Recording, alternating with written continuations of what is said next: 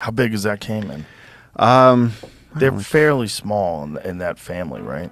well, we have four species where we are. We have the smooth-fronted, we have the dwarf, which are both like 3 feet, 5 feet, and then you have spectacled, which can get up to 8, 9 feet, and then you have black caiman that can be 18 feet long. Really? No, black caiman's a real black caiman. We found this swamp, and there's a drag mark, huge black caiman, monstrous, a 2-foot thick stomach, and then these monster hands on either side, the feet as it's walking, and we're following this thing, and it comes to the water.